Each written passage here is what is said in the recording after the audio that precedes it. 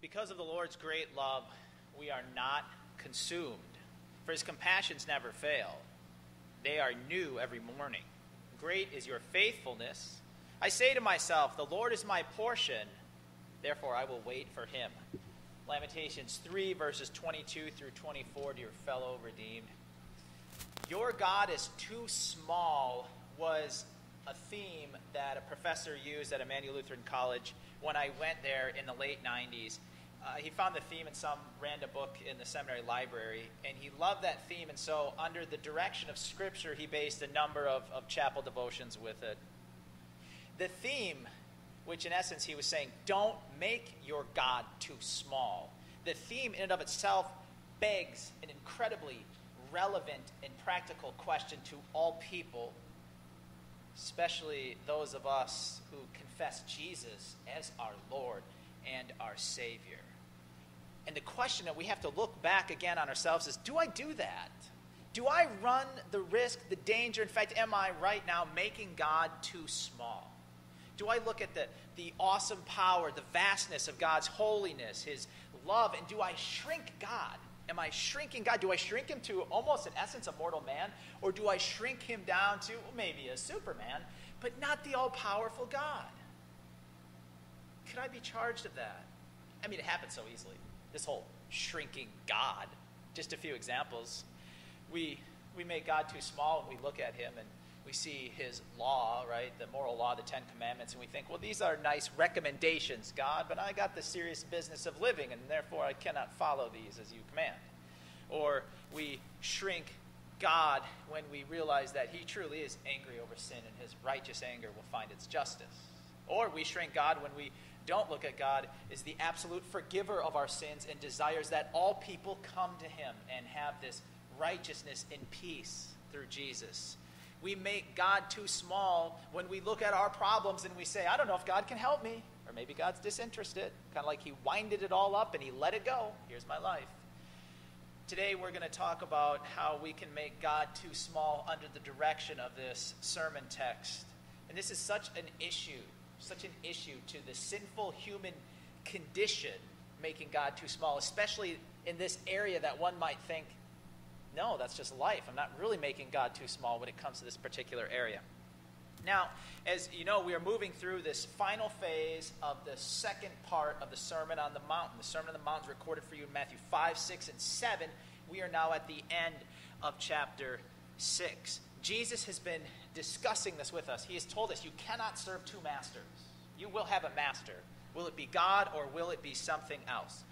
Jesus speaks this absolute truth that where your treasure is, that's where your heart will be. And that, of course, will be the driving force in your life. What is it? What is it that captures your imagination, that captures your attention? What is that? I left you with that point to ponder. Is it Jesus? Is he the treasure of your heart that captures your allegiance, your heart and imagination? Jesus now continues this line of thought, and he's saying that if we supremely treasure something over him, then that will drive us. That'll be our treasure. And what's going to happen is that treasure will leave us broken and shattered and a mess. That's what's going to happen to us. How, you might ask, how could, if I supremely treasure something other than Jesus? Well, what Jesus is saying is you will move, or you will follow what you supremely treasure, and you'll take other priorities in life, and you will move those around to seek out that treasure, or make good on that treasure, or to live at a level that you think you should live at, or even get close to the treasure. What happens when that's not Jesus is more often than not, you're filled with some kind of anxiety and worry about that treasure. Am I getting to it? Am I getting closer? Am I keeping it? Am I really, really satisfied with this treasure? And it brings this anxiety, and ultimately it either makes God too small or God is completely replaced, which is an absolute shame. Because there's nothing on earth that can do what God can do. There's nothing on earth here, even the good things, that can offer you what Jesus offers you. Look at Jesus. Your sins are erased in the eyes of God. Your permanent record is clean before God because of Christ's blood and righteousness. When Jesus speaks to you, he speaks to you and offers you this ultimate comfort that stretches into eternity. Nothing else can give you that. Jesus promises you the happy ever after, and it's real. It's real. Jesus brings you back into the relationship with God the Father. You're in his presence because you're forgiven of your sins and you're accepted as one of his. Just think about that. That's huge. This is huge. Say you owe a debt to some foreign country. Say you owe them a huge debt, and therefore they could imprison you or punish you or do whatever it is to you. Okay, you owe this huge debt because you committed a crime against them, and they say you're forgiven of the debt. You're released. Now that's great, but that means you're released. You're not put in prison, but yet you're still not part of that country. You still necessarily can't go there and be one of them. You're still a foreigner. Here's what Jesus is saying. You're forgiven of your sins, and you're brought into God's family. You're one of God's own. You're part of his country. You're one of his children. That's what Jesus has done for us. That means then that the all-powerful God is interested in you. That means that the all-powerful God's affection is directed toward you. That means that when God gives you a promise, God will keep the promise. That's what we read about in Deuteronomy and then applied it to David. That's what Paul is reassuring us of that truth. God keeps his promises always, always. Which then brings us to this question that we're going to consider in the sermon text. Am I making God too small in my life? Am I making God too small in my life when I start questioning whether or not he is really going to provide for me? Whether or not he really does care for me, whether or not God really works things out for my best interest in those that love me. Am I making God too small in that he cannot do that? Jesus points out the folly of that sort of thinking. He points out the folly. He exposes this worry and this anxiety, and he says, at best, it just distracts you and takes you away from more important things.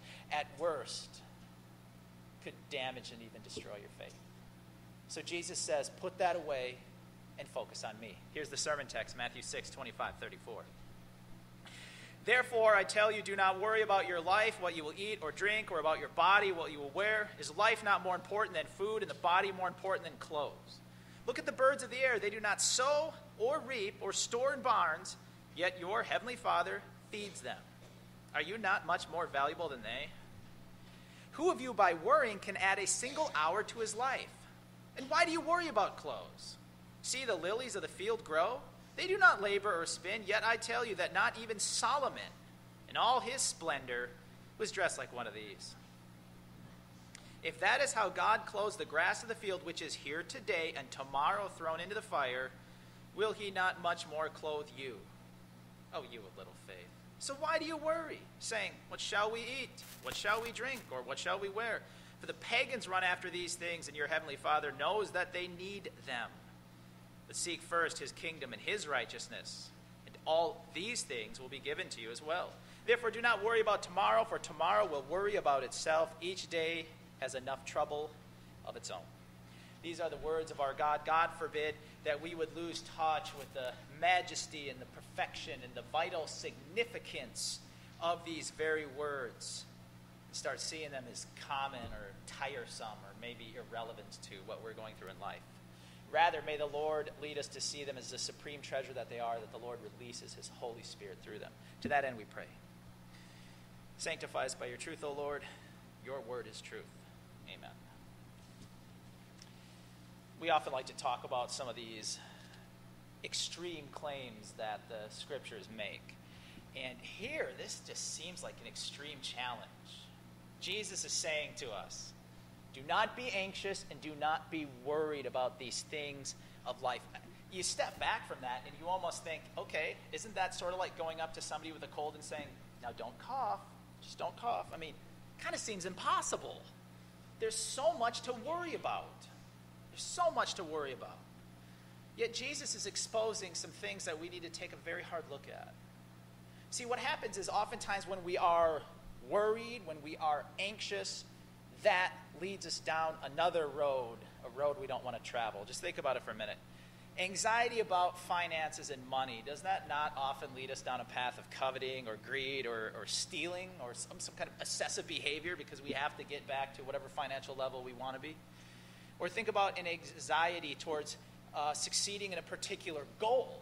You're driven to meet that goal. Everyone else around you, you become very irritable to them, maybe abrupt, maybe brisk, or even surly about it. Or think about an anxiety about a relationship. You want to have a particular relationship with one particular person, so everyone else starts getting pushed away because you're so focused on that one individual. You're indifferent and uncaring towards other people. Or think about anxiety to how someone might respond to a conversation that is difficult that you must have with them. All of a sudden, there you are, you're worrying, and you get into the conversation, and you might bury the truth or even lie as to not have to deal with a difficult reaction. Worry and anxiety, I think we could say, is just such a gateway. It's such a gateway to these other paths that we don't want to be on. But it also robs us of something right here and right now. It robs us of the blessed peace and contentment that Jesus gives us. I mean, ultimately, we're just taking God and we're making him too small to deal with our problem. We're saying, God, I know you brought me to faith and I know you love me, but this situation, God, you've got to understand, it's vexing, it's difficult, it might be too much even for you. Let's break this down a little bit. In the text, you see the word worry. The Greek word actually has this idea of being distracted. You're distracted. It's kind of saying that Jesus is saying you're distracted, and you're distracted from probably others, but you're distracted from me. You see, Jesus acknowledges that we have needs in life. You have needs. You have needs. He lists them. What he's saying is don't be taken away by these needs. Don't be consumed by them. Another author said anxiety is like a wild animal. It comes in and it bites you and it chews on you and it keeps chewing on you and it chews you up and it drags you all around. Many of you who found yourself in those situations can probably relate. Yeah, it's kind of how it feels. Remember, Jesus is primarily speaking to believers right here. He's speaking to them and he's saying that I am your life. I am your health. The Father is going to take care of you. I know you need food and clothing. And when he incorporates the word pagan, he's saying that non-believers, these are the things they treasure: food, clothing. They treasure things of this world. That's what this is about for them, but not you. No. You have me. You have the gift of the Holy Spirit. You have the real treasure. From that treasure, you know everything else will be taken care of. He gives this very summary point in Matthew 6:33. He says, seek first his, that is God's kingdom, and his righteousness, and these other things will be given to you. He's saying you're part of God's kingdom. God rules in you. God rules through you. These promises then are what you base your decisions on. You seek his will. In all situations that you are in life, you seek him. You seek his will. The Holy Spirit brings you this gift to know that God is a good king. The kind of king that takes care of his people. The kind of king that's interested in his people. Now, we've talked about this before. We have this standing with God. His righteousness covers us. We are forgiven. The Apostle Paul said it this way: God has made us righteousness. In 2 Corinthians 5:21, he writes, God made him, that's Jesus, who had no sin to be sin for us, so that in him we might become the righteousness of God. So first, Jesus is saying, this is what matters, and you have this. God matters. Forgiveness matters. Faith in Jesus the Savior matters. From that, you have love and compassion to other people.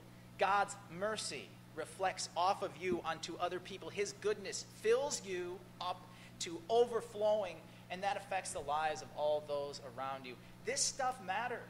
It doesn't matter whether you're eating lobster or you're eating McDonald's. It doesn't matter if you shop at Walmart or Saks Fifth Avenue.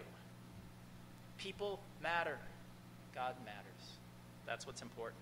So when we step back from this text, this is an incredibly freeing thing. Jesus frees us from having these concerns of the world weighting us down. He frees us. Absolutely. So he identifies really the source problem. The worry and the anxiety, it's coming from this one root. So we have to expose the root so we can cut the root out. Here it is. Christ says in verse 30, oh, you of little faith. Little faith. You're making me too small. You're making the Father too small by being so constantly distracted or consumed by these needs that the Father already knows that you have. So first here, let's go with this. We have struggle points in life. We do. There's certainly seasons in life where it seems we're more taken and more anxious about things than other times. What Jesus is saying is, come to me, I give you a treasure that will never be taken away. Don't be distracted from that. We're being told here, when we are taken away, when we're consumed, when we're dragged around by the wild animal of anxiety, let's call it, when that happens, we're operating in little faith at best, little faith. And we need to hear this. We don't want to hear this, but we need to hear this. It's sort of like when you go to a doctor and he tells you, or she, you have a serious health problem. Nobody wants to hear that, but you need to hear it. They tell you you have a serious health problem. Now you know it. Now let's deal with it. So Jesus is exposing the problem of worry and anxiety and saying, you know it. Now let's deal with it. The second thing here is, just because you worry at times, just because you get anxious at times, doesn't mean you've lost your faith. Doesn't mean you've totally rejected Jesus and ran away. What it means is just the opposite. It shows you how Satan wants to get you away from God. He wants your attention off of Jesus and onto other things. He wants your attention off of the kingdom of heaven and onto the flesh. He wants you to go deeper and deeper into yourself, what you need, what you think you need, what you want others to think about you, either, and whatever it could be your own image with other people, it could be your career, whatever it is. Jesus wants you focused on you and not on Jesus. We're like a car traveling down a road, and when we worry, it's like mud being thrown on our windshield. Just because there's some mud on your windshield doesn't mean you're on the wrong road, doesn't mean you're necessarily off track. It means you have to turn on your windshield wiper to clean it off, and that's again where we come back to Jesus. That's again where we fix our eyes on the Savior who loves us, who cares about us, who's there for us. That again is why Jesus says to us right here in the text, he picks it up in 26. He knows we're going to have worry. This is a sinful world. We have our sinful flesh. He knows that. So he says this. Look at the birds of the air. They do not sow or reap or store away in barns, and yet your heavenly Father feeds them. Are you not much more valuable than they? And why do you worry about clothes? See the lilies of the field and all see the lilies of the field grow. They do not labor or spin, yet I tell you that not even Solomon in all his splendor was dressed like one of these. If that is how God clothes the grass of the field, which is here today and tomorrow thrown in the fire, will he not much more clothe you, O you of little faith? This is an incredibly clear picture. So let's put ourselves into the moment for a second. Jesus is at the mountainside. He's speaking to people, primarily peasants. And probably these people, many of them probably did wonder, what am I going to eat tomorrow? Or maybe they didn't have anything to wear. Maybe it was hard to find a shirt. How many of us woke up this morning and thought, what? Do I have anything to wear today? No, we thought, what am I going to wear? How many of us woke up and thought, will I have something to eat? Rather, it's more of, what do I want to eat and what should I not eat because I'm eating too much of it? We have a lot. I've heard one person say that in America, the poor are rich. In America by the world's standards, and that's true. We're rich, and yet worry and anxiety have not been eradicated. They're not eradicated. Why is that? Let me offer this point to you for why. Because stuff, health, human relationship, success, they don't fill the void that only Jesus can fill. So what is Jesus saying? He's saying God knows our food needs. God knows our clothing needs. He knows our living needs. He's very aware of this. He points out to the birds of the air. And what he's saying is he's not saying don't work. Birds don't work. He's not saying that. He's saying look at the birds. They're not absorbed in themselves. They work. They fly around, look for their food, fly to the next place. Work for what the Lord has put in front of you today, and don't be consumed by this. Don't be consumed by it, distracted by it. He points to the flowers, and by using the name of Solomon, Jesus is invoking this imagery of splendor and kind of grandiose and beauty. And he's saying, see how beautiful these things are? God is the one that clothed them. Not even Solomon could match this. So what is happening again is Jesus is completely freeing us from self-absorption. He's freeing us from this. He's saying food, clothing, what you need, God will give it to you. These are indirect things. These are indirect. They must always be indirect. First is God. First is his righteousness. First we focus on Jesus. We work. We take our recreation. We enjoy our family time. God brings these things that we need. God brings them. Keep your mind on Jesus. Now, in closing here, we have to say, Jesus is not saying don't prepare. Jesus is not saying don't work. He's not saying become lazy. No way. Read the Bible. Christ clears that out for us very much. Rather, what he's telling us is don't let your mind race around. Be fixed on me. Don't make me too small. I'm the all-powerful God who came and entered humanity to save you and bring you back to the Father. He knows your needs. He knows your concerns. Let the responsibility sit on his capable and powerful and loving shoulders. With that in mind, we pray.